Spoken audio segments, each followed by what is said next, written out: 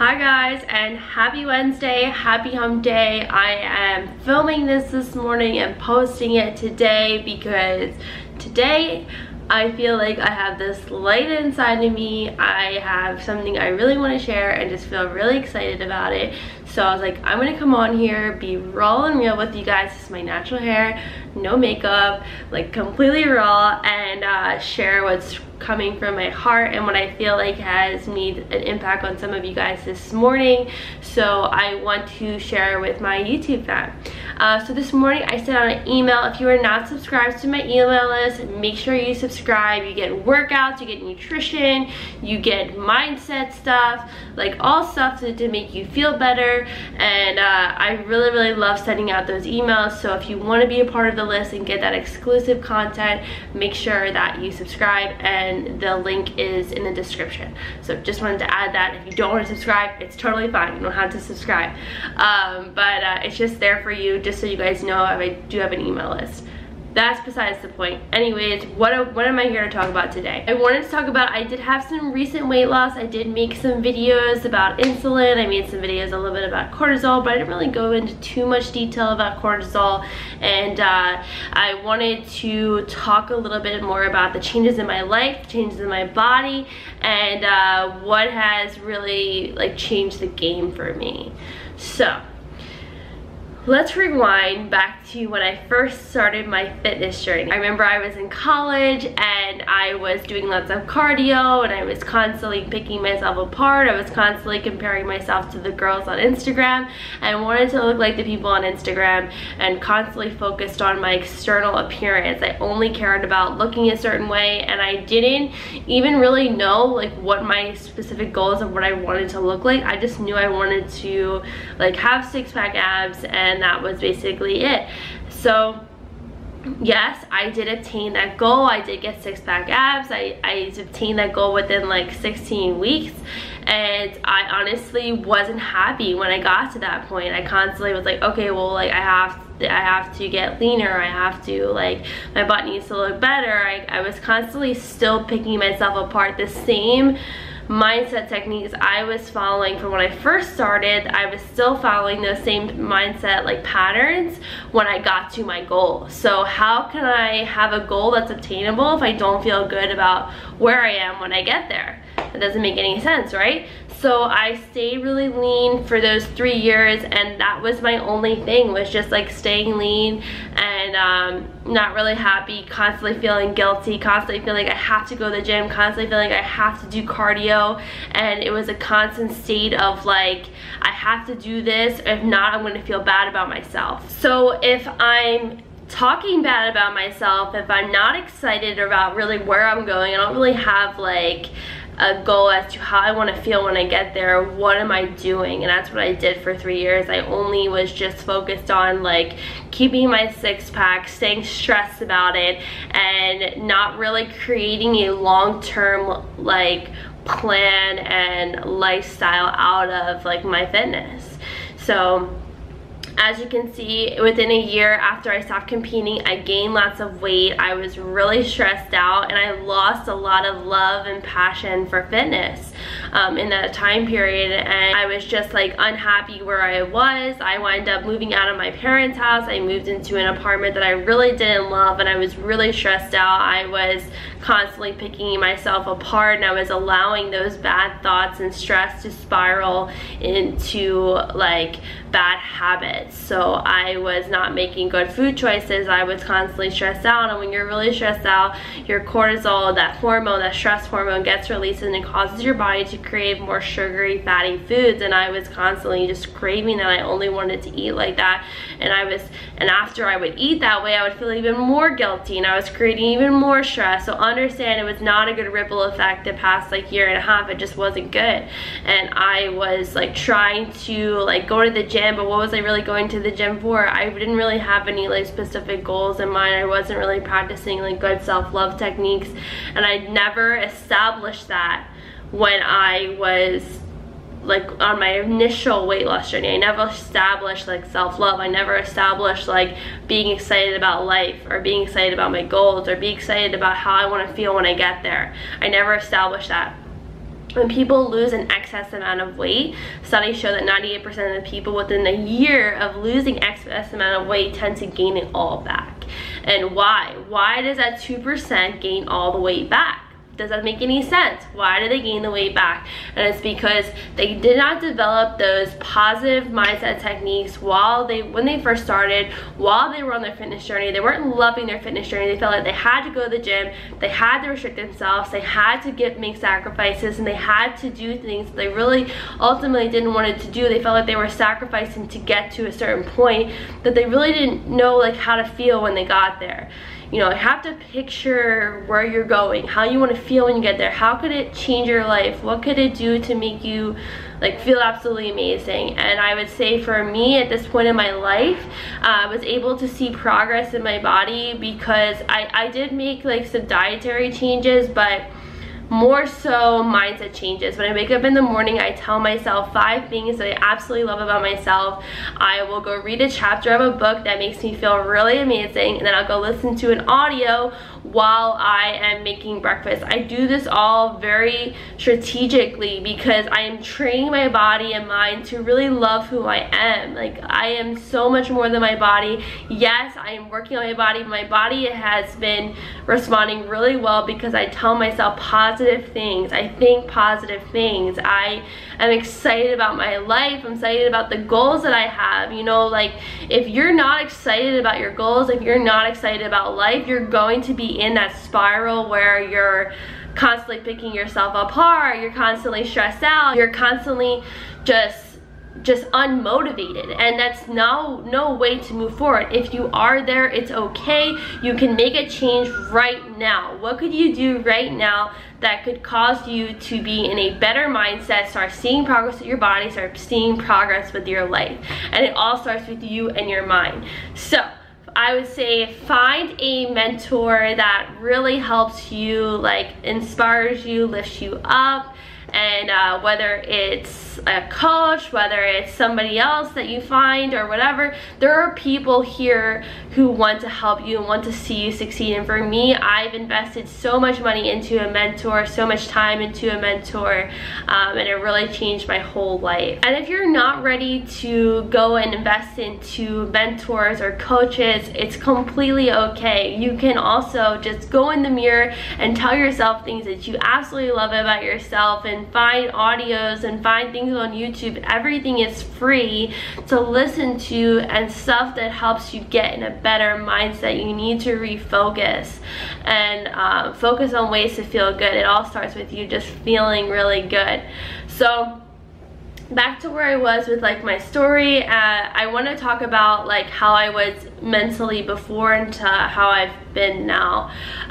When I was competing and staying really lean, I would feel really guilty after I would eat a meal. Like, I would feel so restricted 6 days out of the week. That 7th day, I would either do a refeed or a high carb day, and I developed like wanting to just eat like really bad, and then like getting back on track the next day, but having to work out extra hard, having to do extra cardio, thinking about that meal that I ate, regretting the meal that I ate, and inside my belly, I knew that that did not make me feel good. That stress of knowing that I ate something I wasn't supposed to eat shouldn't even be a thought in my mind. I should be able to eat food and enjoy the food that I'm eating. There's no good foods, there's no bad foods, and I have to look at everything for just like eating to feel good. So now I eat foods that make me feel good. If I want to eat a burger, if I'm feeling like I need to eat a burger, it's completely okay. Like, if I want to eat a burger, I'm not going to eat a burger every day, because I know that eating a burger every single day is not going to make me feel good. So, but having it once and here and there, I don't look at the burger as bad. Like, nothing is bad. I make decisions based on how I feel, and you need to look at food as fuel. How does the food make you feel?